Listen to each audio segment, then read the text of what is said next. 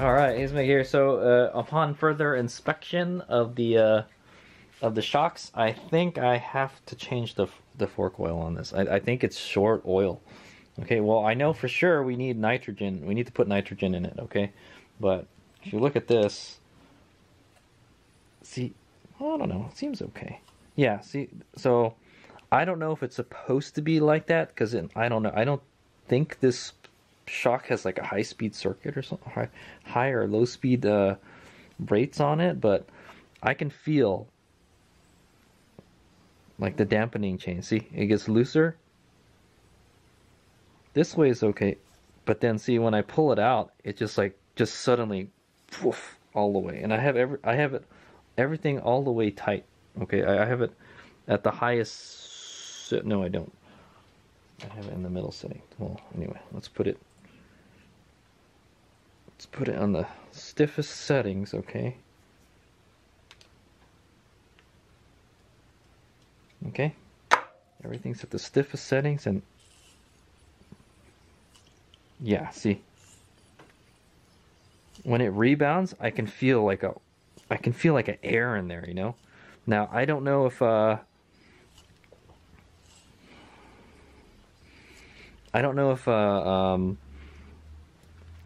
was it changing the adding nitrogen to it, all right, filling up the bladder will help change that, you know, to help get that air out of there. Okay, I can definitely tell there's air in there. Look at that.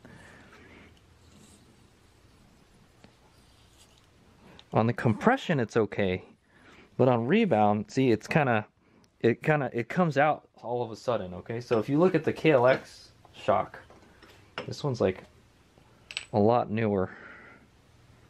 See how smooth the action is?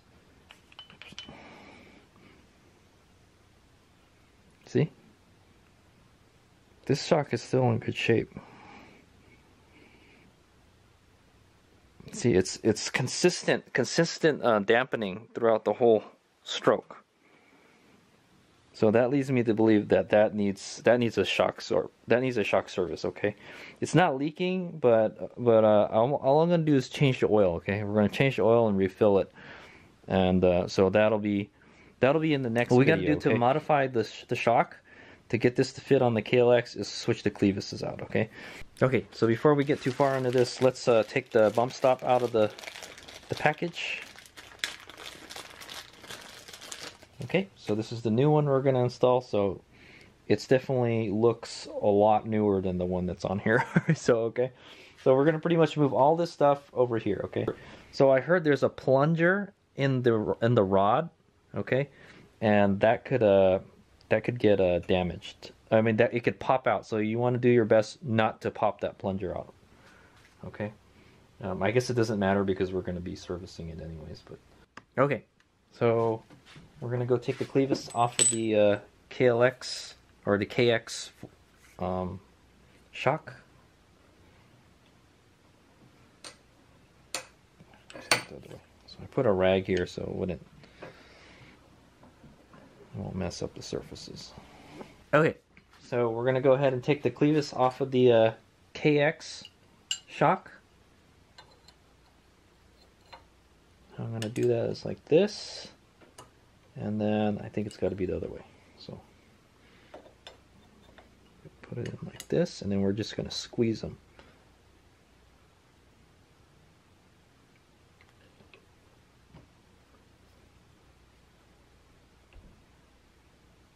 Oh, I kind of need a bigger one. Okay, another thing we can do is we can just put the Clevis in here. Okay, and then we're just gonna, oh my god, it's so tight, unless it's backwards.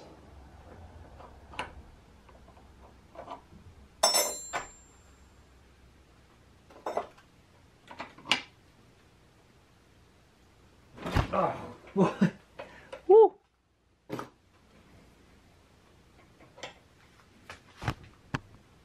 Okay, so what I've done is I've put the Clevis in the vise. That way I got something to hold it, or This wasn't working, it wasn't grabbing it enough. Okay, it took quite a bit of force to get it out, okay? Well, there it is. Okay. Now we can just take the Clevis out of the vise now. And just rotate the Clevis on the shaft.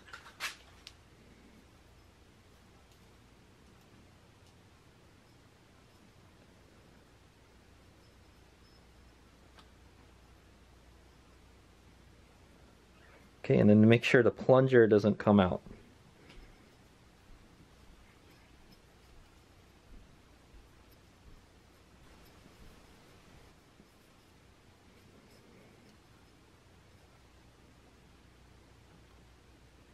Okay.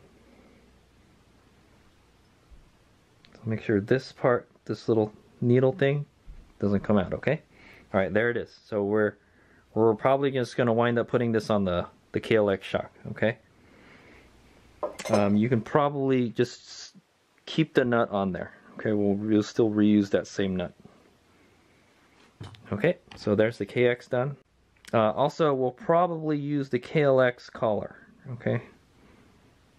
Since I don't know if these are different, but let's put that there for now, all right? Okay, if you're wondering what it looks like, there it is. That's what it looks like up close. It's just this kind of, this little guy, this little nipple just sticking out here, okay? Make sure that doesn't fall out, all right? All right. Okay, so we're gonna go take the Clevis off the KLX shock now. Put it into the vise. And then we're going to proceed to take the KLX one off. Oh my god, this is really tight. This is tighter than the other one. Probably going to want to have to use a hammer.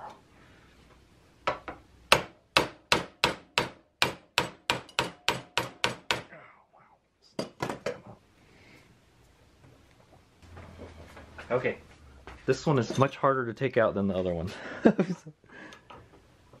other one was pretty hard to get out, but this one... Okay, there we go.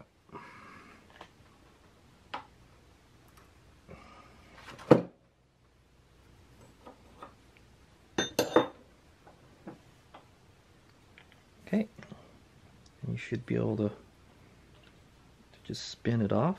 Okay, so what I'm having to do is just untie. I don't know how we're going to get that nut back on, but just use the nut to take the Clevis out. I did spray some WD-40 on it, so hopefully that helps. I don't know how we're going to get that nut out of there now. Okay. This was significantly harder to get out than the KX one, okay?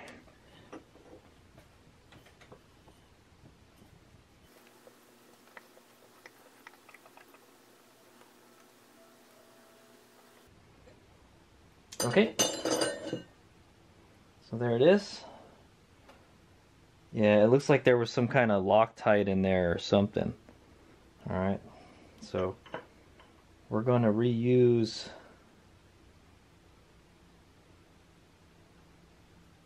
whoa, yeah, the plunger wants to just pop out. Okay, we're going to reuse this, okay, but we're still going to use the same, whatchamacallit. We're going to put this back. I'm just going to put this back on the KLX one. Yeah, the plunger wants to pop out. Yeah, it's wanting to pop out. So don't let it pop out. Hold it down. Okay, so we're going to put this little collar back in. Oh wait, hold on, no. This is the KLX one. Yeah, we're going to put the KX collar back on this one. Okay. And we're going to put the KX Clevis on this.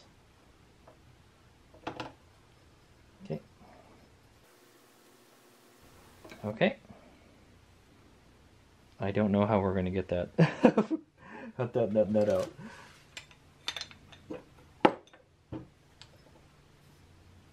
Probably the opposite way we did it, right?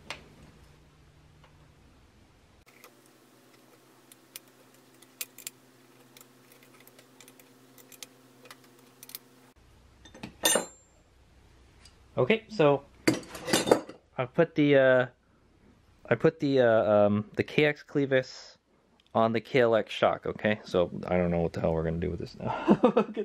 Honestly.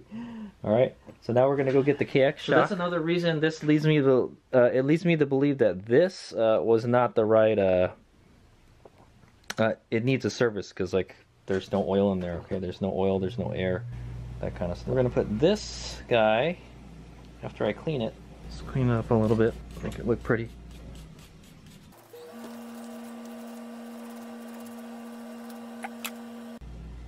It's probably the same one. I don't know. Oh yeah. Okay. So we're gonna. So this one didn't have a bump stop, so we're gonna put the bump stop on here. Okay. So it's gonna go like. Oh, we have to take the nut off. Okay, we gotta take the. This is like impossible, man. What the heck? Okay, I very carefully put it on the vise with the shaft on there. Hopefully that'll help. No, it just spins. Alright, Hazmate here. I'm in a bit of a pickle here, alright? So I can't get this nut off, and we need to take this nut off to put the bump stop on it, okay? If not, then I wouldn't even bother taking it off. But so what I'm gonna do is I'm gonna make a jam nut. Okay, here's my concoction here. So I grinded the nut a few millimeters. Hopefully it'll work. Okay guys, I'm defeated, okay? This is turning out to be a crappy vlog, okay? Anyway, so what's gonna happen is I'm gonna have to disassemble the shock, okay? To get this nut out. Just to get this nut out, okay? Just to get the little bumper in there, man. The bump stop. Can you believe it? Just to get this in there. I've got to go through all this trouble. I've never had this much trouble getting a Clevis out, by the way. I've done this before, okay? I've done it a couple times. But we're going to have to disassemble the shock. And, yeah, so...